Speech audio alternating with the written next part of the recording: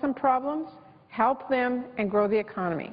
I know there are many Democrats and Republicans here today who want to be able to say the same to their constituents, and I hope they will stand with me and with Senator Collins and vote against a filibuster of our bipartisan bill.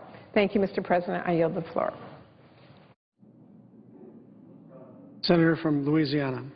Thank you, Mr. President. Mr. President, I stand today to discuss and strongly support my bill S-101, the State and Local Government Bailout Prevention Act. And I would urge all of us to unite to pass this bill expeditiously. Let me briefly explain what it's about. I first introduced this bill, Mr. President, in early 2011. February 2011, because two things were happening. First of all, several significant state and local entities were teetering on the verge of bankruptcy. And, Mr. President, at the same time, the federal government, things in Washington, were in a horrible state fiscally, such that we could clearly not afford to take on more spending, more debt, more responsibility. So I wanted to pass legislation that would make it crystal clear. We, the Congress, nor the Treasury Department, nor the Federal Reserve, nor any other federal entity were going to bail out state or local governments which had acted irresponsibly and tipped into bankruptcy. Now, Mr. President, things have not gotten better since then. In fact, things in many ways have gotten worse. And very recently, just in the last few weeks, Detroit, the city of Detroit, filed for bankruptcy, the largest municipal bankruptcy in U.S. history. Other large states and local communities are teetering on the verge of bankruptcy. Many states in horrible fiscal situations like California and Illinois. Meanwhile, Mr. President, we are not in a fundamentally sounder place here in Washington at the federal level. Even if we stick to the Budget Control Act numbers, and that's very much up in the air, but even if we stick to those numbers, Congress will spend $967 billion in discretionary money this year, and that will result in an $810 billion deficit, almost $1 trillion deficit this year. This nation total is almost $17 trillion in debt. And the Federal Reserve, its balance sheet has swollen from $800 billion in August of 2007 to over $3.5 trillion today. And so, Mr. President, now more than ever, S-101, the State and Local Government Bailout Prevention Act, is appropriate, is needed. And that's why I come to the floor today to urge expeditious passage of S-101. This bill is very simple, basic, straightforward, but important. It would basically do four things. First, it would prohibit the use of federal funds to bail out state and local government budgets. Secondly, it would prevent the Federal Reserve from providing assistance to or creating a facility to help, again, state and local government in a bailout situation. Third, it would prevent Congress and the Treasury Department from bailing out state and local governments. And fourth, there is specific language so we don't create any confusion that this is not intended to stop or deter or interfere with appropriate assistance in declared disaster areas. That's the sum and substance of it. S-101, the State and Local Government Bailout Prevention Act. Again, Mr. President, when you look at situations like Detroit, the largest ever municipal bankruptcy, and when you look at our fiscal situation in Washington at the federal level, this clear statement, this clear bar of the feds bailing out state and local government is very, very much needed. And so I ask unanimous consent that the Committee on Banking, Housing, and Urban Development be discharged from further consideration of S-101, and the Senate proceed to its immediate consideration, and that the bill be read a third time and pass, the motion to reconsider be considered and laid be considered made and laid upon the table. Is there objection? Mr. President, I object. The objection is heard. Mr. President, I'm going to be very brief. First, let me say to my colleague from Louisiana, he and I have worked together often on a whole host of issues. He's on Environment and Public Works. I chair Energy. I want him to know that I'm happy to keep working with him on this and other issues. The reason I have to object at this time, Mr. President, is the language as it's written would deal a huge body blow to more than 700 rural and heavily forested counties across the country in more than 40 of our states. It, in effect, could prohibit payments under the Secure Rural Schools and Community Self-Determination Act. This legislation, which was a bipartisan bill, Senator Larry Craig and myself, authorized this legislation, is a lifeline for these hard-hit rural communities that are walking on a tightrope, Mr. President, trying to balance, for example, how they're going to keep the schools open and how they're going to have law enforcement in their communities. And declining revenues from federal forests spurred the creation of this program to compensate for the loss of receipts from the federal forest. And suffice it to say, without this legislation, we could have school perhaps 3 days a week in a big chunk of rural America. And I mentioned, law enforcement. The question of how you maintain 24-hour law enforcement in a lot of these areas has been drawn into question. And I think without this assistance, we might have some counties facing, bankruptcy. And given the fact that this language does not, clarify the status of the Secure Rural Schools, program, I have to object, and I'm going to continue to object until the legislation does clarify that it will not prohibit payments under that legislation, which is a lifeline, colleagues, for rural America. We've had a number of recorded votes on that particular legislation here in the Senate. It has received overwhelming bipartisan support. It was authorized on a bipartisan basis. Mr. President, I'm going to yield the floor. I know colleagues want to speak on this. I just want it understood how concerned I am about the legislation in its present form, and that is why I have to object this time. Mr. President, I yield the floor. Mr. President. Senator from Michigan. Mr. President, I, too, join with our colleague from Oregon and in raising great concern about what this proposal would do. This is a proposal, we've seen actually 3 of them now, that would cut all federal funding for any community that has either defaulted or, more importantly, is at risk, has problems financially. So what does that mean? It means that any city, any county, any local unit of government that's struggling with a tight budget could potentially lose all federal funding. I mean, we're not talking about a bailout here. We're talking about the same federal funds that go to every community.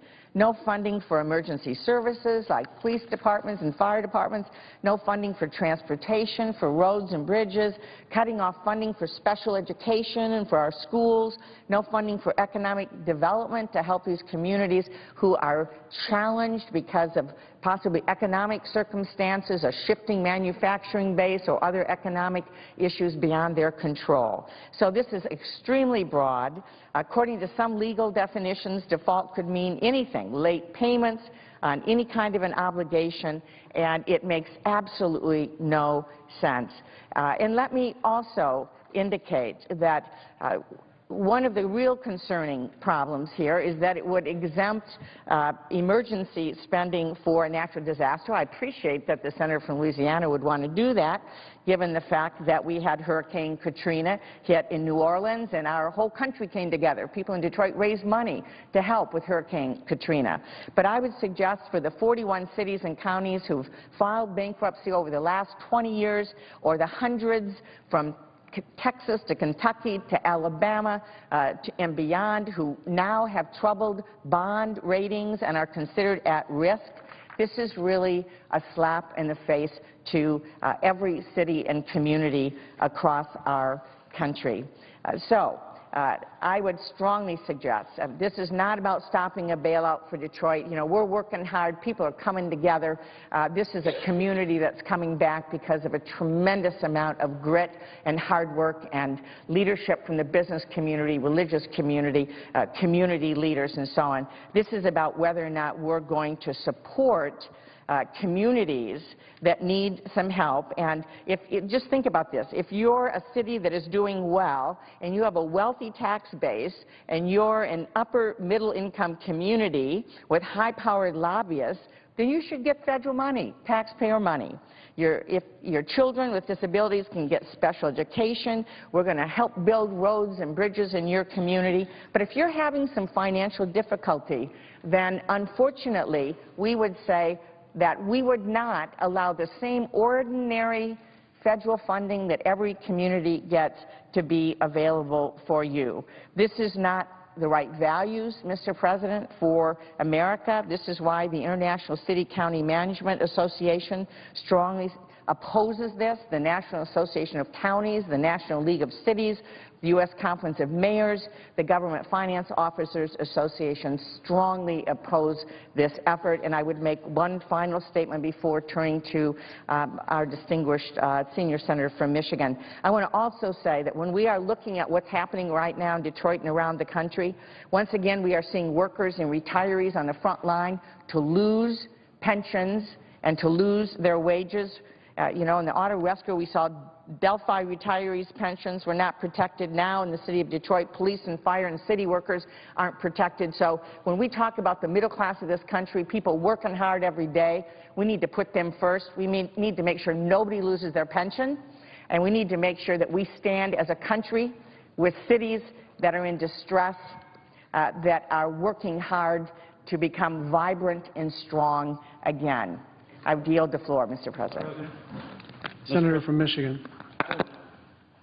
I, too, object to the unanimous consent request. I also object to the unanimous consent request. While the sponsor says that it is aimed at bailouts, no one is seeking a bailout that I know of from the communities that would be impacted. And despite the stated intention, the effect of this bill is to endanger the financial health of hundreds of cities and counties in every corner of this country.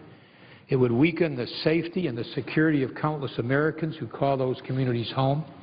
I don't know of anyone seeking a bailout, but yet bailouts is the word that is used frequently here by the sponsor of this legislation. The definition, what is the definition? Communities at risk of defaulting. Hundreds and hundreds of communities are, quote, at risk of defaulting. It's unclear what that means, but the strains on local governments in the last few years, particularly following the financial crisis that we have, are real. And to say that any community, city, state for that matter, that is at risk of defaulting then is to be challenged in terms of getting regular support from the federal government. This is not limited to loans. This bill affects grants as well as loans. In the words of the bill, grants and aid would be prevented. All sorts of federal funding, in other words, beside those kind of actions of the federal government involving credit or reliance on credit of the donor for repayment.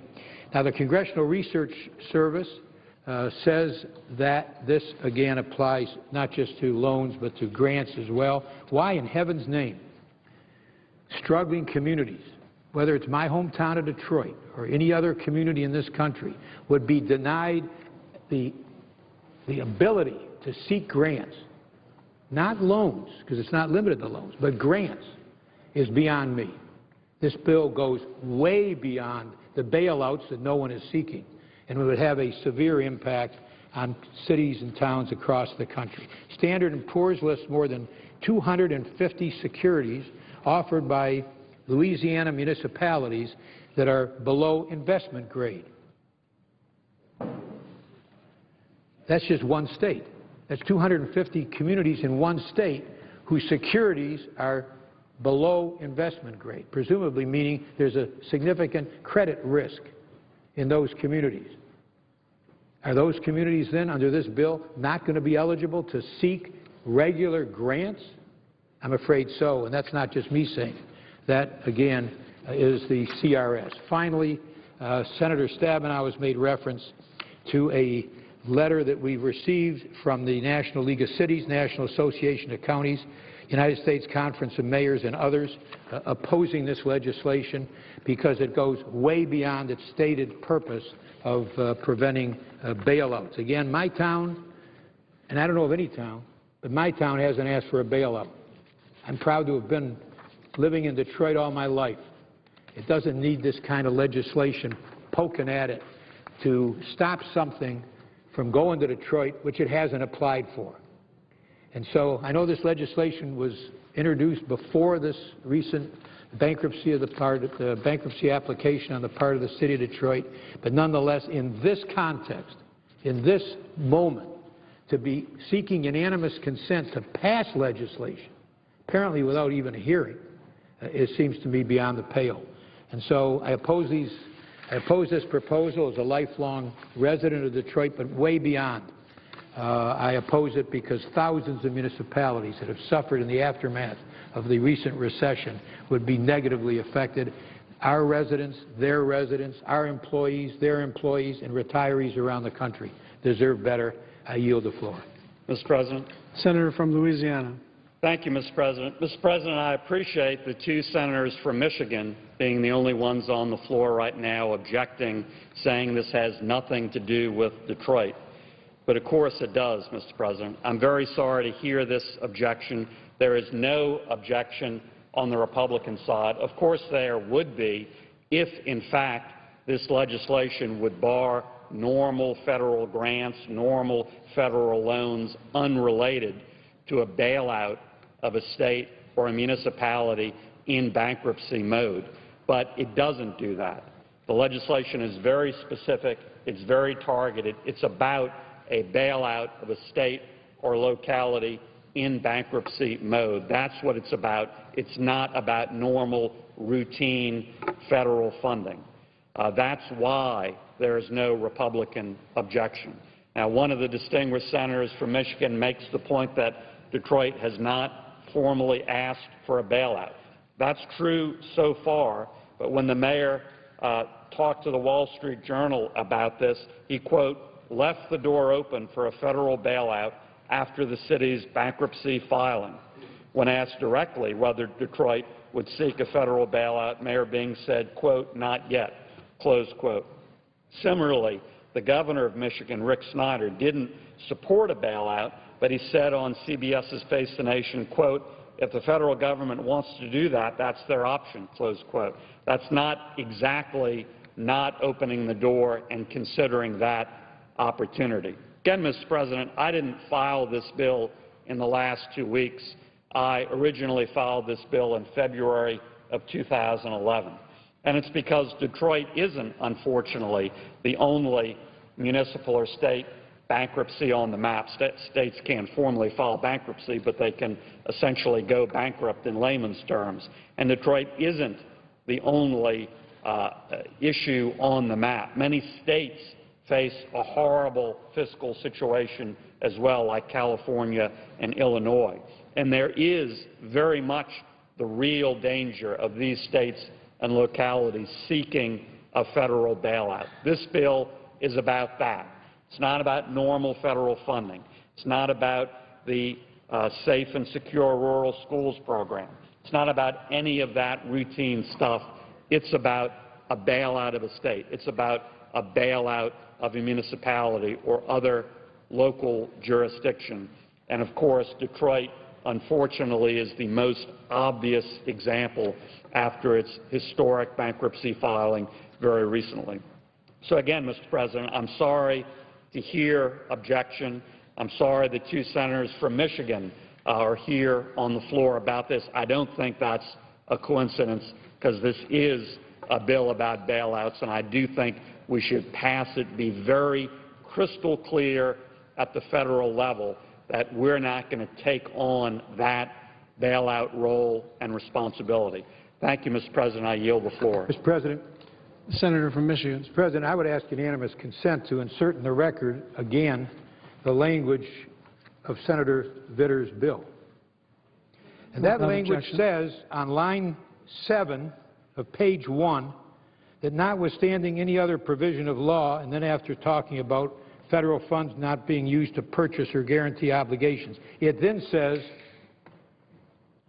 or no federal funds may be used, or to provide direct or indirect grants and aid to any state government, municipal government, local government, or county government which, after January 26, 2011, has defaulted on its obligations. So what it says, it's very clear. It's line 7, page 1, and lines 1 and 2, page 2. Direct or indirect grants and aid may not be provided to any city which has defaulted on its obligations. So this is the language of the bill. Now, it also says that on line 12 of page 2, that the United States funds may not be used to assist any such government entity. Assist any such government entity. Hundreds of governments would be covered by this legislation. And yeah, it is no coincidence that the senators from Michigan are here on the floor, because we are the most current victim of this language if it were ever passed. There are hundreds of others who would be victimized by this language because of its breadth, and that's what the senator from Oregon was very dramatically pointing out. And I ask that unanimous consent that the language that I referred to, this bill language, be inserted in the record at this time. Without objection.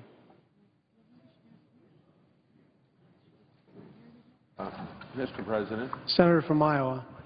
I support the nomination of Raymond Chen to be United States Circuit Judge for the Federal Circuit.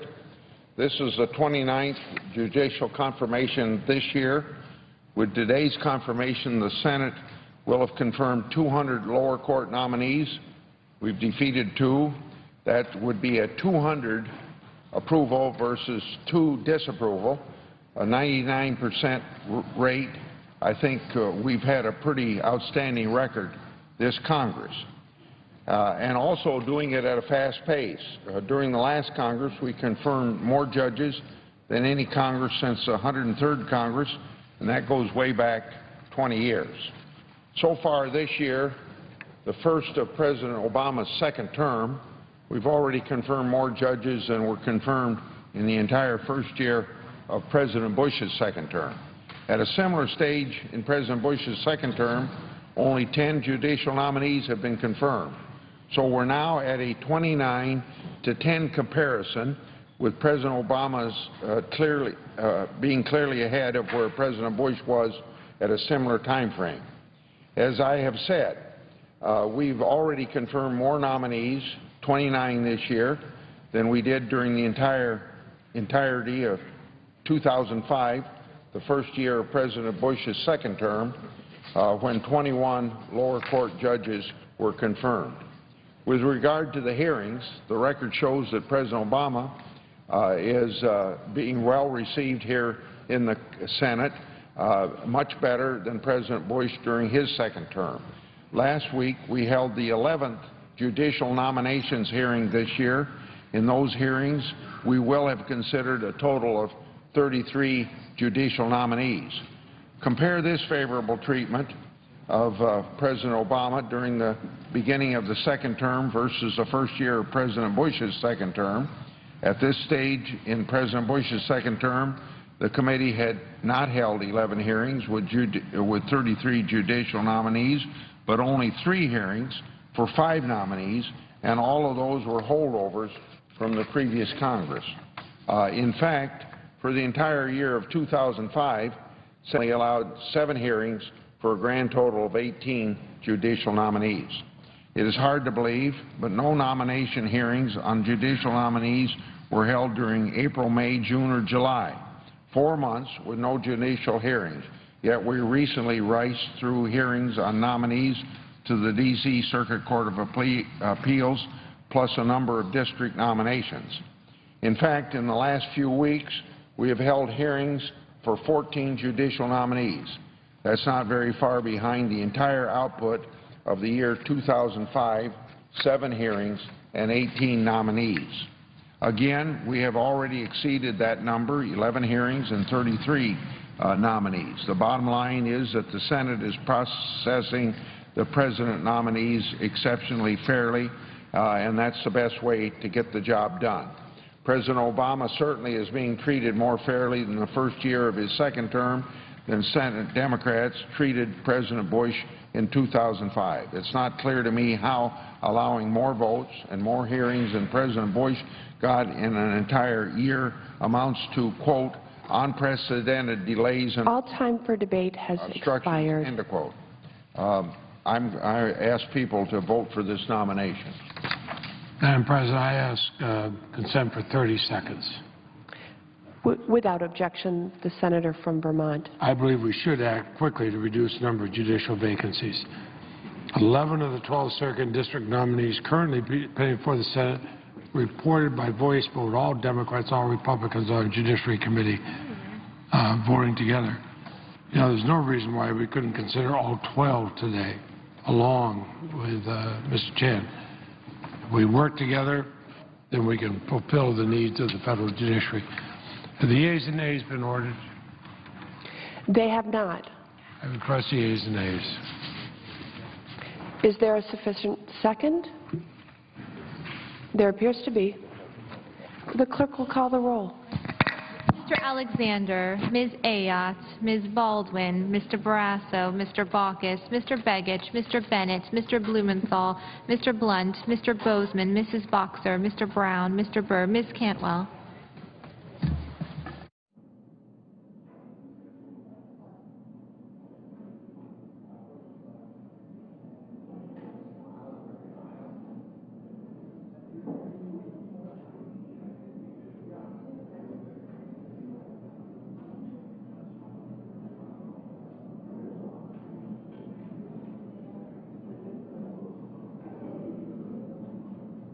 Mr. Cardin.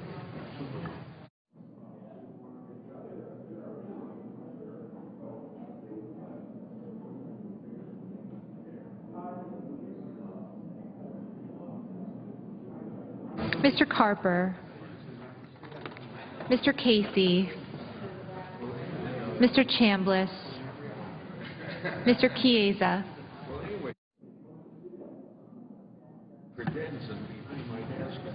Mr. Coates. Mr. Coburn. Mr. Cochran. Ms. Collins. Mr. Coons. Mr. Corker. Mr. Cornyn. Mr. Crapo. Mr. Cruz. Mr. Donnelly.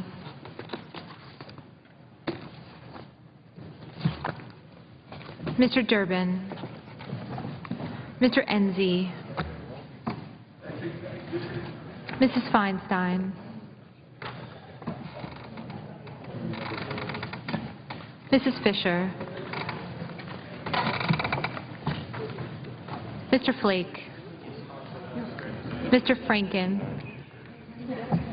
Mrs. Gillibrand. Mr. Graham. Mr. Grassley. Mrs. Hagan. Mr. Harkin.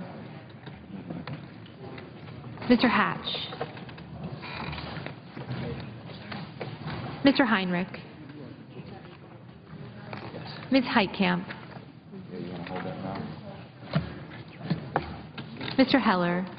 That's easy because we don't know where to refer. Ms. Hirono. Yeah. Mr. Hoven.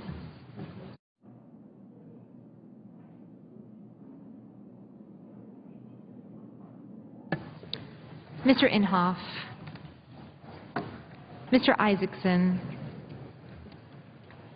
Mr. Johans. Mr. Johnson of Wisconsin.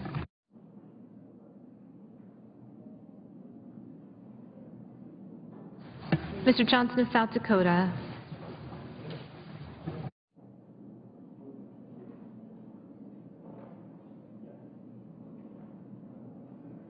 Mr. Kane. Mr. King.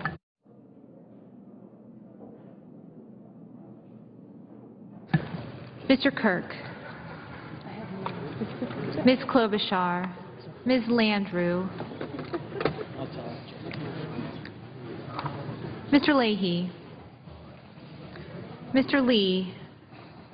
Mr. Levin.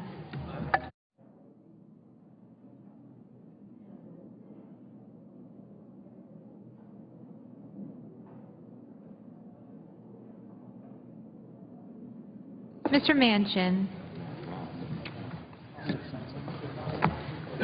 Mr. Markey. Mr. McCain. Mrs. McCaskill. Mr. McConnell. Mr. Menendez. Mr. Merkley. Ms. Mikulski. Mr. Moran. Ms. Murkowski. Mr. Murphy. Mrs. Murray. Mr. Nelson.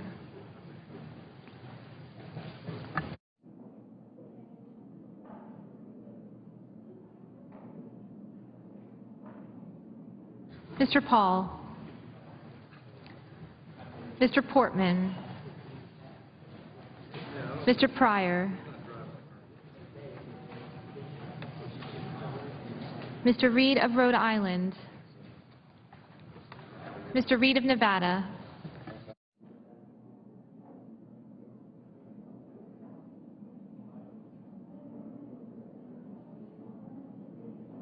Mr. Risch. Mr. Roberts. Mr. Rockefeller. Mr. Rubio. Mr. Sanders.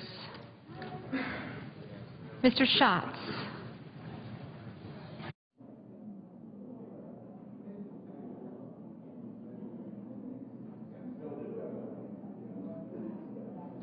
Mr. Schumer. Mr. Scott.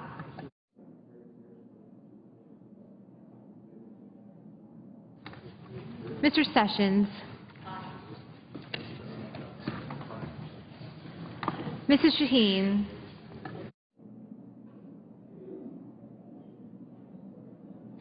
Mr. Shelby. Ms. Stabenow. Mr. Tester. Mr. Thune. Mr. Toomey. Mr. Udall of Colorado. Mr. Udall of New Mexico. Mr. Vitter.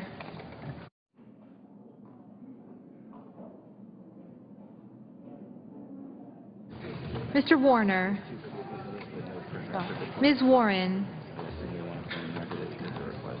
Mr. Whitehouse. Mr. Wicker. Mr. Wyden.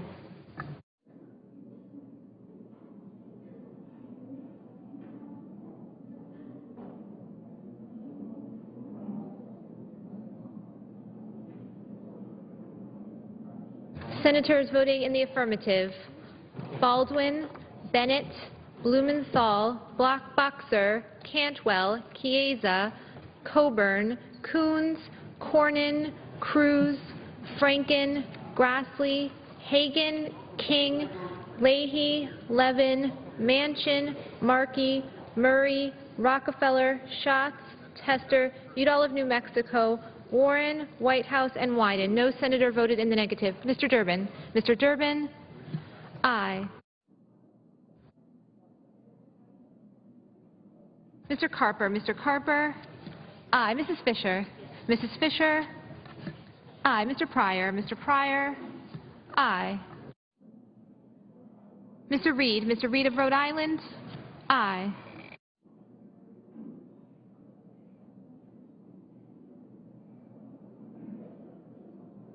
Mr. McConnell. Mr. McConnell, aye.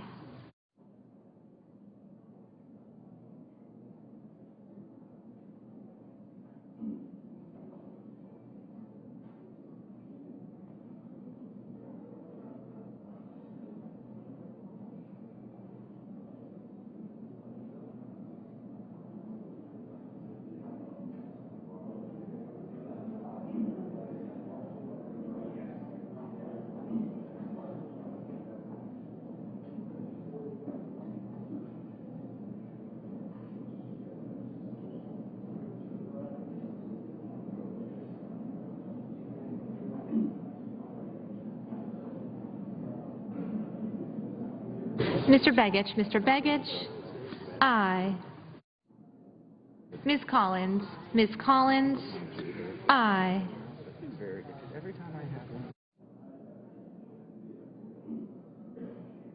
Mr. Sanders. Mr. Sanders, aye. Mr. Murphy. Mr. Murphy, aye.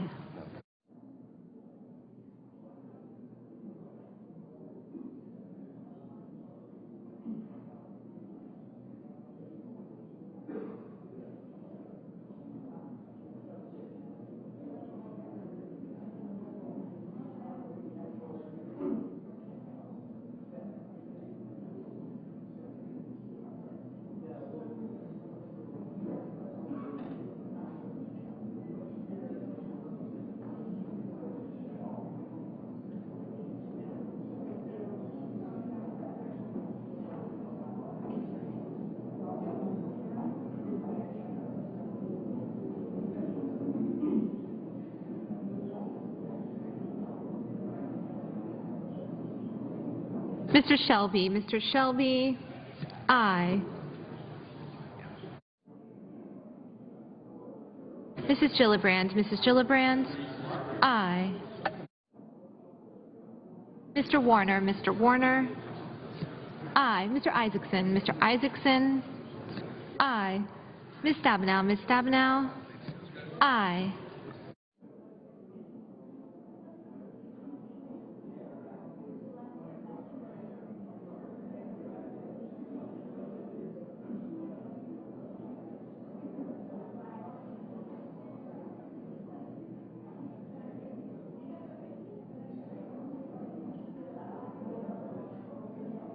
Mr. Roberts. Mr. Roberts, aye. Mrs. Shaheen. Mrs. Shaheen, aye. Mr. Moran. Mr. Moran, aye.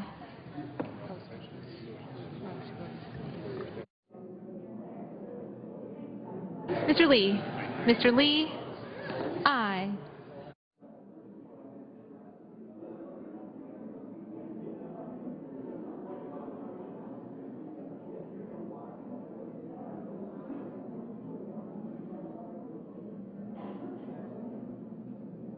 Ms. Mikulski. Ms. Mikulski, aye.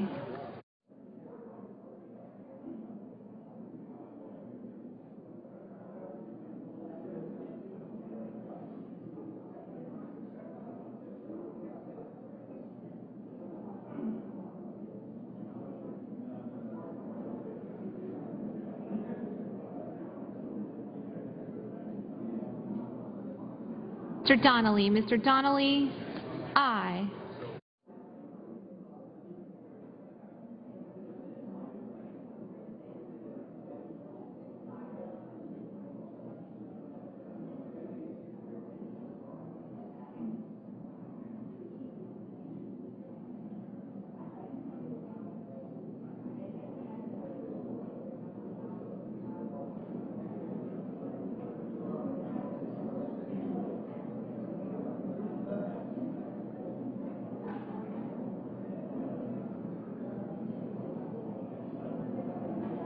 Ms. Ayotte. Ms. Ayotte, aye. Mr. Johnson. Mr. Johnson of Wisconsin, aye.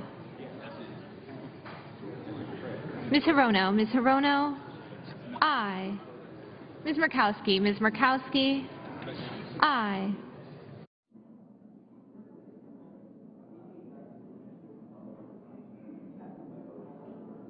Mr. Schumer. Mr. Schumer, aye.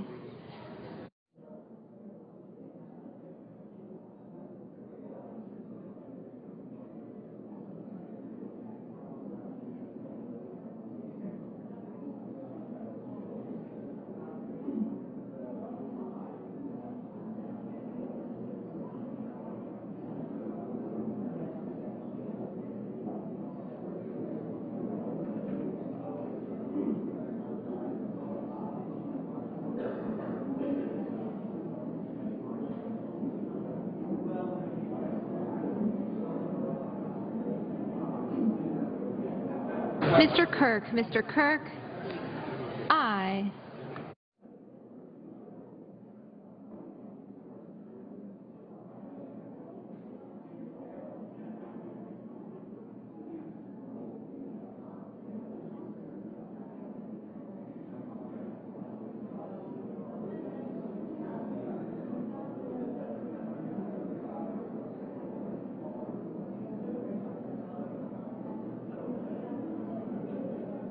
Mr. Nelson, aye.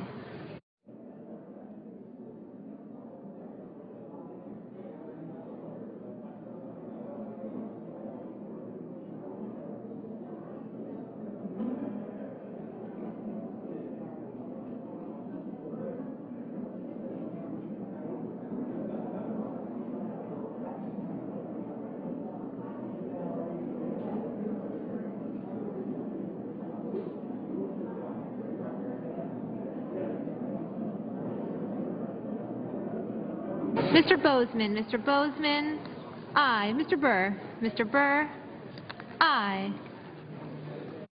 Mr. Toomey, aye. Mr. Kane, aye. Mrs. McCaskill, aye. Mr. Hoven, aye. Mr. Johans, aye. Mr. Cardin,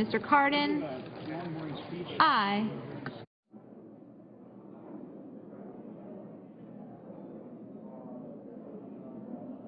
Mr. Rubio,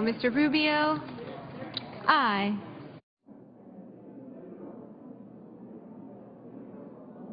Mr. Sessions, aye. Ms. Heitkamp, aye.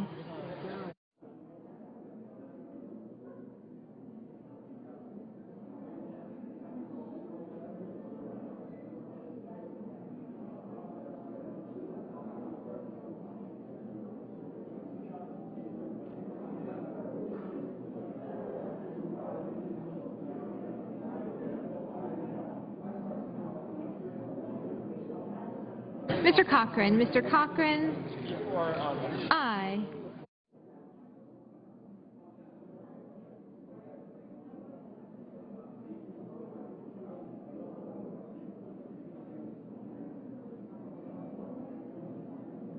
Mr. Soon, aye. Mr. Casey, aye. Mr. Paul, aye.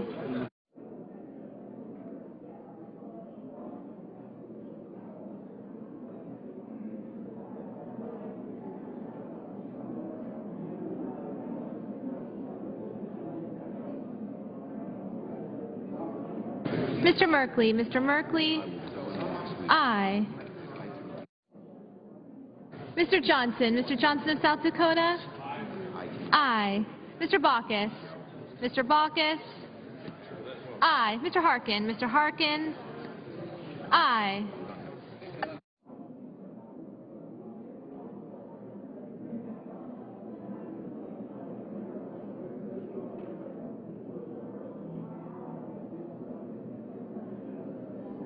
Mr. Udall of Colorado, aye. Mr. Vitter, aye.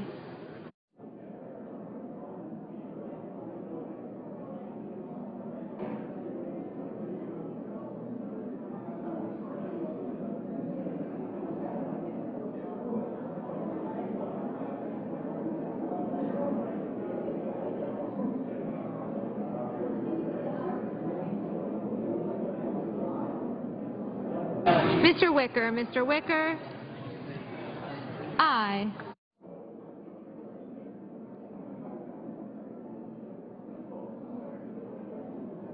Mr. Menendez, aye. Mr. Brown,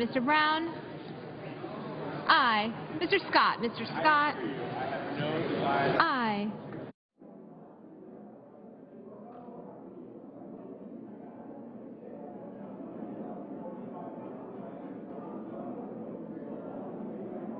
Mr. Brasso. Mr. Brasso. Aye.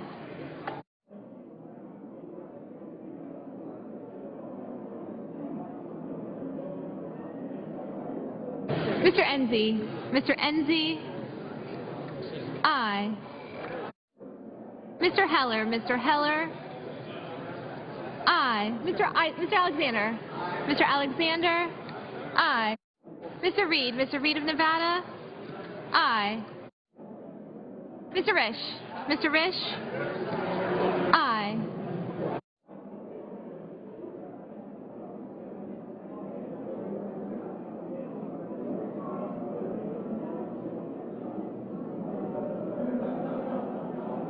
Mr. Heinrich. Mr. Heinrich.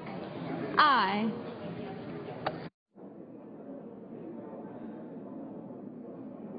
Mr. Coates. Mr. Coates. Aye. Mr. Graham. Mr. Graham. Aye.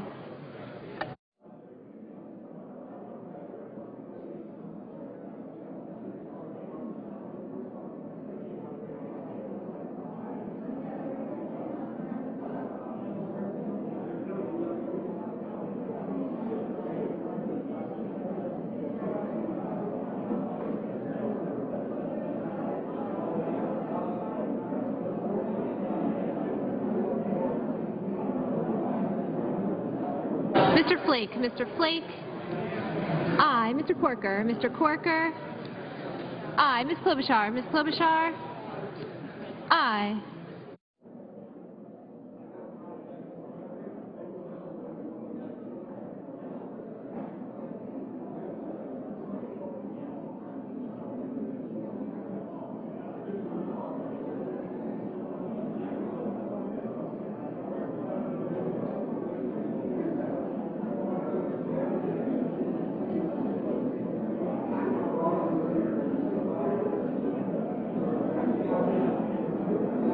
Mr. Hatch. Mr. Hatch.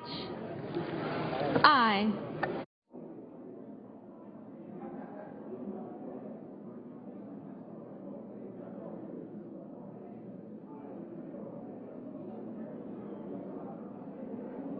Mr. Portman. Mr. Portman.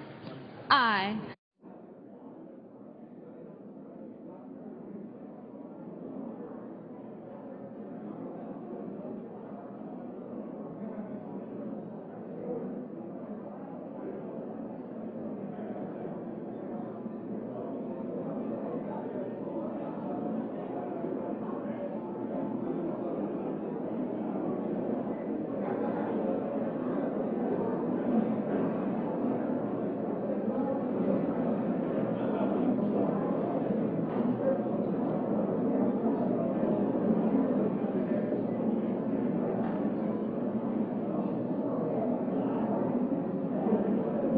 Mr. Chambliss. Mr. Chambliss.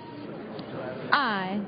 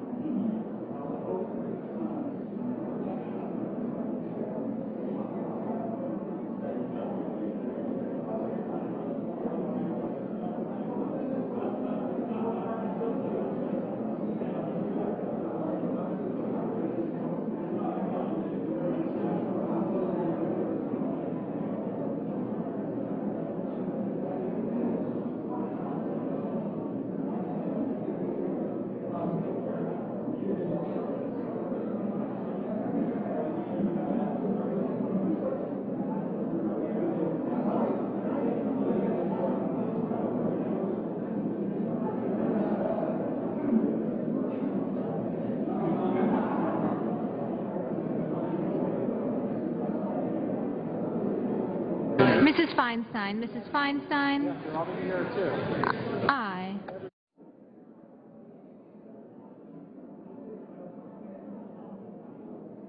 Mr. Crapo. Mr. Crapo. Aye.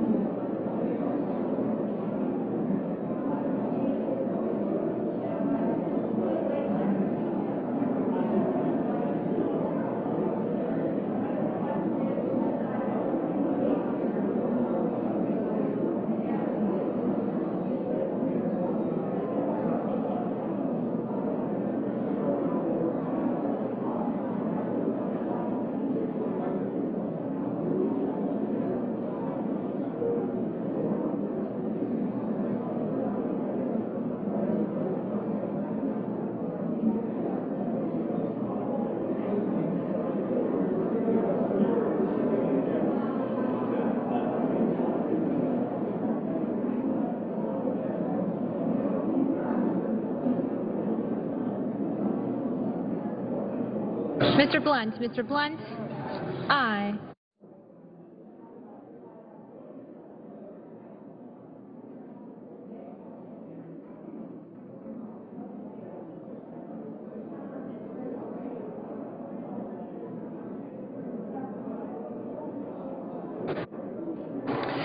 Has every senator in the chamber voted? Does any senator in the chamber wish to change his or her vote? If not, the yeas are 97, the nays are 0, and the nomination is confirmed. Under the previous order, the motion to reconsider is considered made and laid upon the table. The President will be immediately notified of the Senate's action, and the Senate will resume legislative session. Under the previous order, there will be 10 minutes for debate only, with the Senator from Maine, Ms. Collins, controlling 8 minutes, and with 2 minutes equally divided in the usual form prior to a vote on the motion to invoke cloture on S. 1243. Madam President, the Senate is not in order. The Senate is not in order.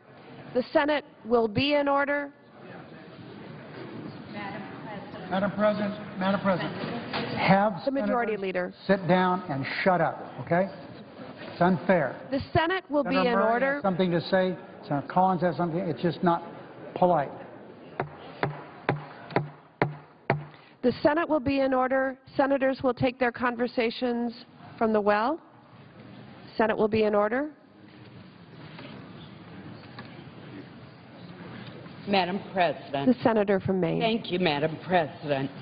Madam President, the Senate will shortly decide whether or not to invoke cloture on the fiscal year 2014 Transportation, Housing, and Urban Development Appropriations Bill. We have spent nearly 2 weeks debating this bill and working through approximately 85 amendments. We were making progress. We even had a vote on a non-germane amendment, which clearly would have fallen to a point of order had one been raised. So no one has been shut out of this process. Chairman Murray and I have repeatedly encouraged senators to come to the floor, file, and debate their amendments to improve the bill that we reported.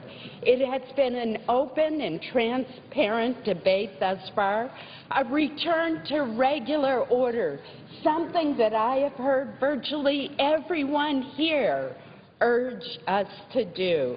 Nevertheless, some senators are intent on preventing this legislation from moving forward, despite the fact that this bill is not the final version of the Transportation and Housing Appropriations Bill. It is only one step in the process, but an essential step, one that will allow the Senate to move forward and eventually negotiate with the House of Representatives to decide on a top line and to further improve the bill. Now, a considerable number of my colleagues have advocated for the House funding level of $44 billion and have opposed the Senate bill. But I would like to point out that not one of my colleagues has offered a specific amendment, account by account, to reduce the funding levels, program by program, in this bill to meet the $44 billion level in the House bill. I personally offered an amendment that said that in October, if we find that we have breached the top line of the Budget Control Act, that we would go back to the appropriations process and redo the bills to meet that top line. And I would also point out that just yesterday, the House leadership was forced to pull its THUD bill from the floor due to lack of support. Now, some Republican members thought that the spending levels were too high, but it's surely significant that a a substantial number of Republicans felt that the bill as written was far too low and would hurt our homeless veterans, would delay repair of our crumbling infrastructure, and would slash the Community Development Block Grant Program to the lowest level in history, to below the 1975 level when it was first created by President Ford. So let me point out that the numbers in the House bill were not realistic, and that is one of the reasons that it failed.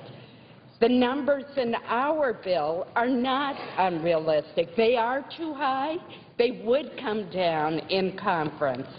The President's request was artificially low due to several budget gimmicks and scoring differences. We took care of those gimmicks. We have an honest bill that is before our members. Let me give you just one example of a gimmick that was in the President's budget. His request for the Section 8 project-based rental assistance is insufficient to fully fund the 12-month renewal contracts with private owners. Well, we're not going to be throwing people out of these subsidized apartments after 10 months in the year.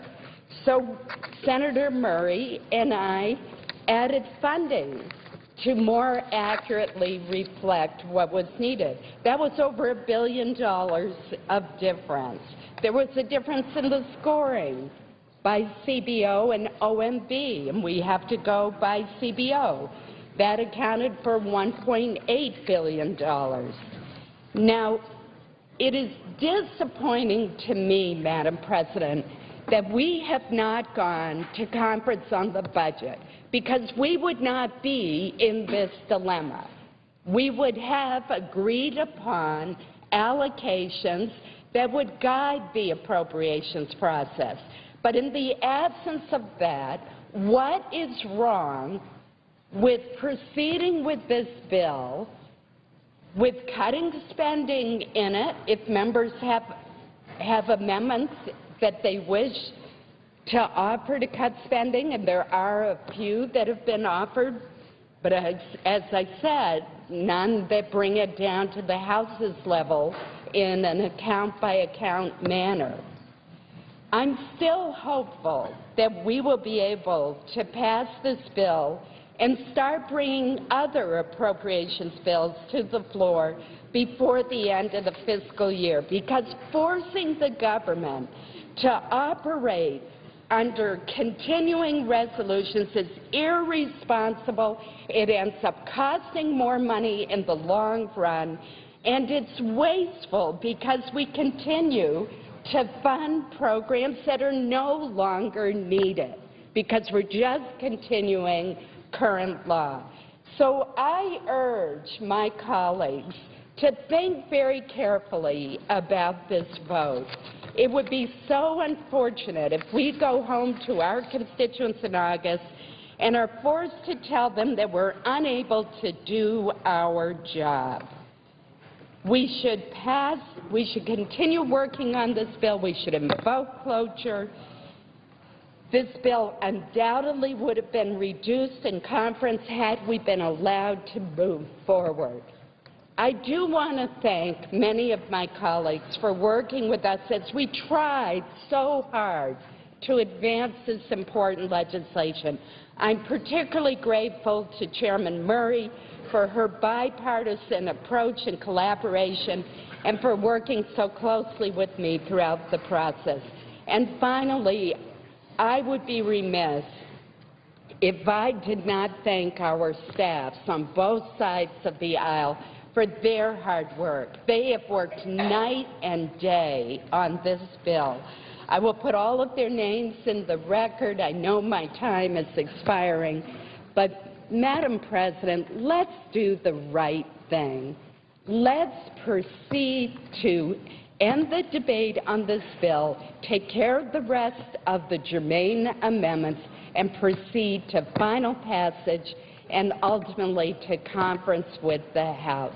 Let's show that we mean it when we say that we're committed to full and open debate and returning to the process that used to serve us well. Thank you, Madam President.